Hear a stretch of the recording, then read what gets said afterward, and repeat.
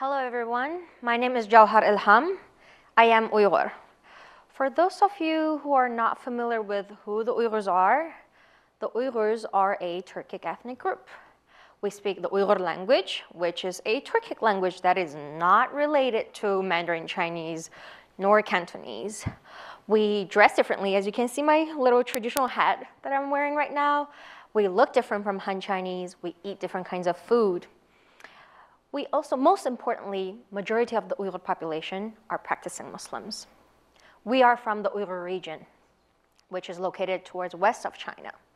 The Chinese government likes to call it the Xinjiang Uyghur Autonomous Region.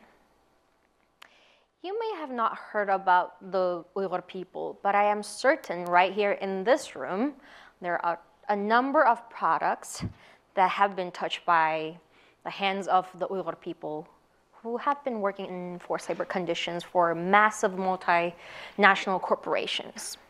Whether we're talking about the cameras in the back or the outfits, for example, the Stanford University shirt or a white vest over there or blue jeans over there.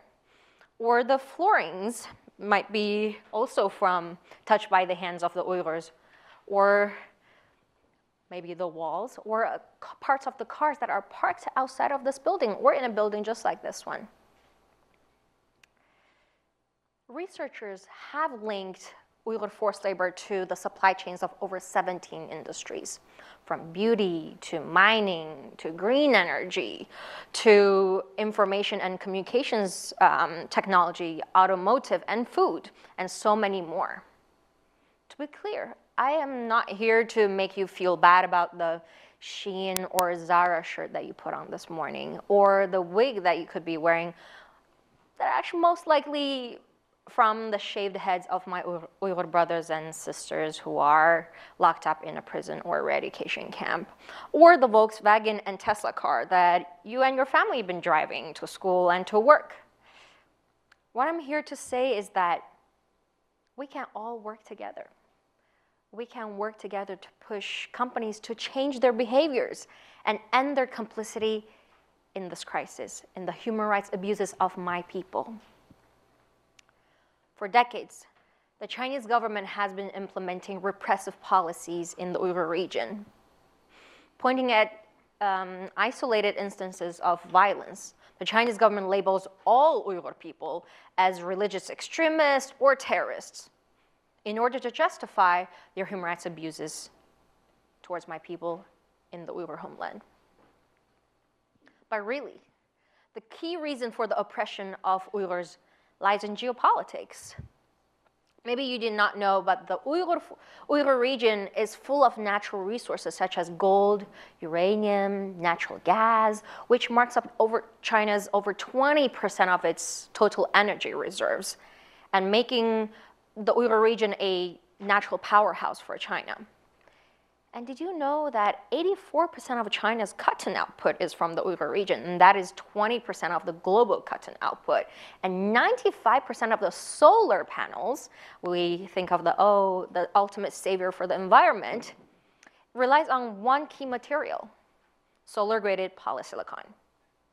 35% of the world's solar-graded polysilicon is sourced and produced from the Uyghur region. 10% of the aluminum, which is a key material for producing cars, is sourced from the Uyghur region. 10% of the PVC plastics that's used to make panels, the ceilings, the floors, is sourced from the Uyghur region, and so many more industries. The region is also critical to the success of the Belt and Road Initiative, which is China's flagship trade project, trade and infrastructure project, aims to connect over 100 countries via railroads, gas pipelines, shipping lanes, and other infrastructure projects.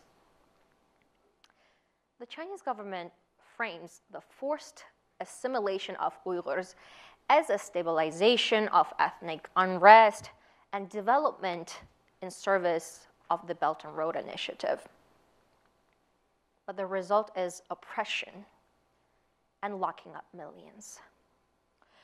According to many well-known researchers, there have been estimated of 1.8 million Uyghurs and other Turkic majority peoples have been subjected to re-education, detention, and forced labor. The Chinese government also transports Uyghur and other Turkic majority peoples to other parts of China, outside of the Uyghur region. They're subjected to work in forced labor in factories across cities like Beijing, Shanghai, Shandong, Guangzhou. Forcibly transfer workers, Uyghur workers and Kazakh workers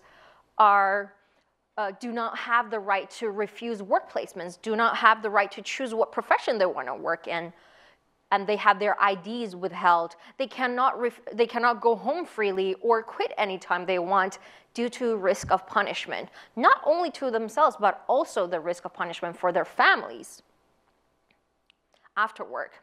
Those workers have to be attending mandatory ideological trainings, which oftentimes includes Mandarin language training. Doesn't matter if the worker is 86 years old who have never spoken Chinese words before, or if they're a 15-year-old.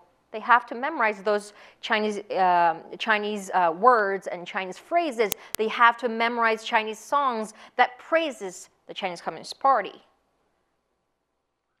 The systematic and state-sponsored forced labor intersects with other types of egregious human rights abuses, which includes the destruction of centuries-old cultural landmarks, undermining Uyghur culture and customs, preventing Uyghurs from practicing their religion, gender-based sexual harassments, mass detention, mass surveillance, and forced sterilization. The birth rate of the Uyghur region dropped about 25% in one single year back in 2019. All in the aims of erasing the Uyghur ethnic identity and eliminating us from our own roots. The Chinese government's police state involves huge surveillance operations with numerous police checkpoints across the whole region.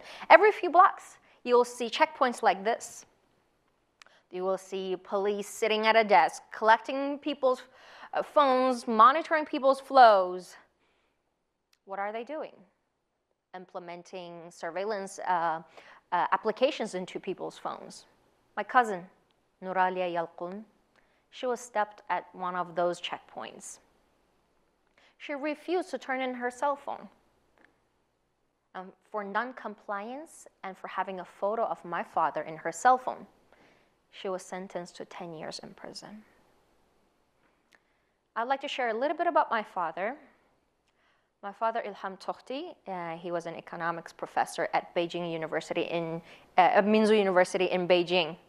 Though he was an economist by training, he was best known for his public advocacy work for Uyghur rights and for promoting peaceful coexistence between the Han Chinese and the Uyghur people. For decades, he shared his academic findings, his research, he wrote articles, he talked to journalists. But he frequently angered the Chinese government, and he was sentenced to life for separatism-related charges. My father had never campaigned for separatism, nor called for violence, or supported extremism.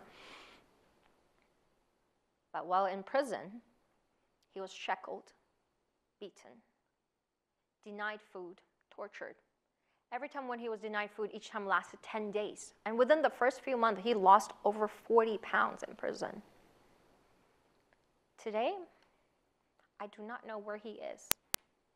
I don't know if he has been transferred to another prison, or to transferred to a re-education camp, or to transfer to a factory to work day and night. I don't know. In fact, I don't even know if my father is alive. No family visits have been allowed since 2017. For Uyghurs, not knowing the whereabouts of our family members, not being able to simply call them, not being able to go home freely, not being able to practice our religion, our culture, having our rights taken away from us, it all had become a norm.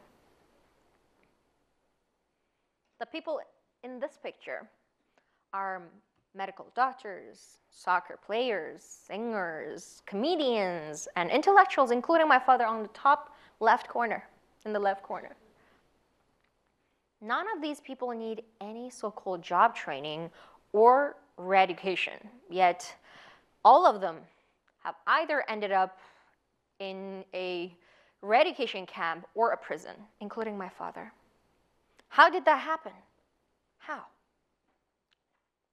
Here's a population data collection form, which is widely circulated in the Uyghur region by local authorities. The authorities is able to collect information such as how many times a person prays, whether this person is even a passport holder, what countries they have visited, also, most importantly, their ethnic identity. Any of these data points can be used by the local authorities to decide whether this person deserves to go to a re-education and whether this person deserves to be in prison.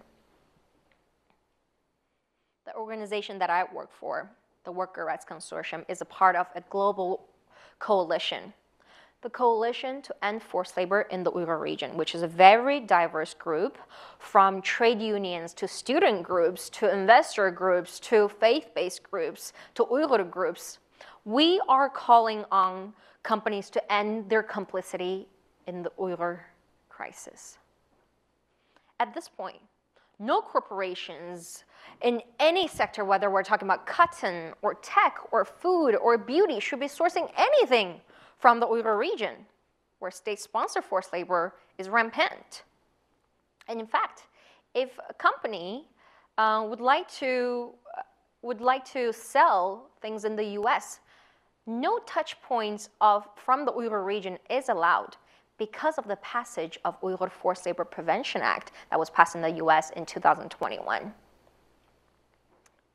However, many more countries need to pass similar laws in order to make sure that their countries do not become a dumping ground for forced labor tainted goods, whether we're talking about Canada or Mexico or Europe or Japan or Korea. I hope to see one day that Uyghur sons and daughters like me can go home freely without fearing of retaliation or imprisonment, can call their families freely without having to be afraid of whether that will put your family members in prison, can practice our religion freely, can speak our language freely. And I hope that day comes soon, and you can help make that happen. At least you can help make that happen sooner. The truth is, no matter our differences, everyone in this room, we all share two things in common. No matter if we're rich or poor, no matter what our skin color is, what our ethnic background is, our religious background is, we're all human beings and we're all consumers. And that means we can have a voice and we can push companies and governments to make changes. Though in the US now we have a federal law banning the imports of Uyghur forced labor made goods.